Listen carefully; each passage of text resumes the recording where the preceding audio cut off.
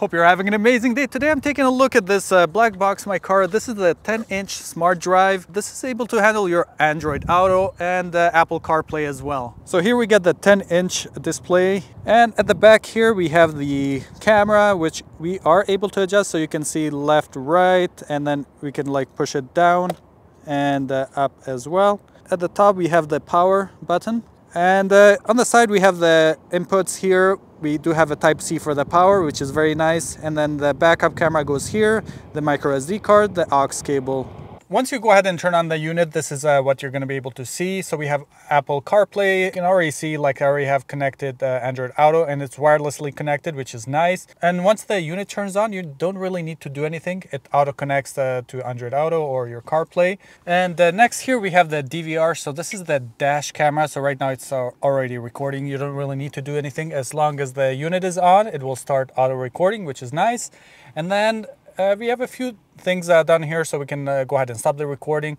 But I want to go ahead and show you the backup camera. So if I click here, so we can now see the front and back. It's a little bit squeezed in, but if I go ahead and click again here, and right now it's showing the whole backup camera. Very, very clear. I'm definitely able to see everything here. And the front as well looks very nice and clean. And one thing with the camera here, I'm able to adjust it. So it doesn't matter how you kind of place it on your dash here. You can go ahead and adjust it left, right, up and down a little bit there as well, which is good. So a few more options down here. So we're able to go ahead and log the video and take a snapshot here, and then play and mute here. And then from the DVR section here, we also have some shortcuts. So we can go ahead and click home. And the second one is the brightness. So we're able to adjust the brightness here.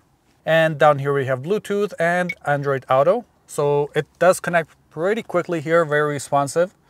As you see here, it works pretty good. Let's go ahead and click home. Fourth option here is playback. And the fifth menu here is the audio output. I'm able to switch the audio output to the speakers on the device itself here. This also does have the FM option, but it's kind of weird the way you have to set it up here. As you can see the instructions. And the last one, we have the aux here as well. So you're able to connect it. The cable does come in the box. And moving down to the other options here, we have Apple AirPlay, Android Cast, Bluetooth music, and Wi-Fi video. Under settings here, we have the recording resolution. So you're able to set the 720 to 720. So the front is going to be 720. The backup camera is going to be 720, 1080p to 1080p, and then 2.5K to 720.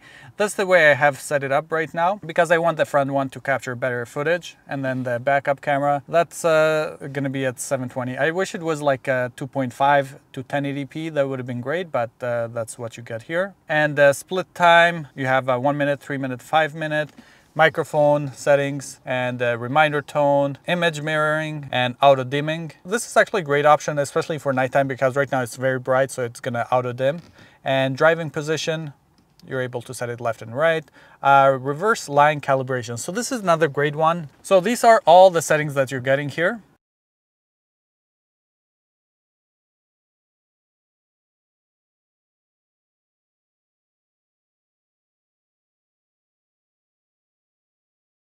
One great use for this device is, especially if you have a cube van or anything without a mirror, so you're able to go ahead and install that backup camera and use it as a mirror, which is a great add-on. The only thing is on the 2.5K, you're able to set up the front camera, but the backup camera becomes at 720p, which is kind of a downside there. Really hope you found this video helpful. If you have any questions about this thing, go ahead and leave a comment below. I'll be more than happy to answer it. I'll see you on the next video.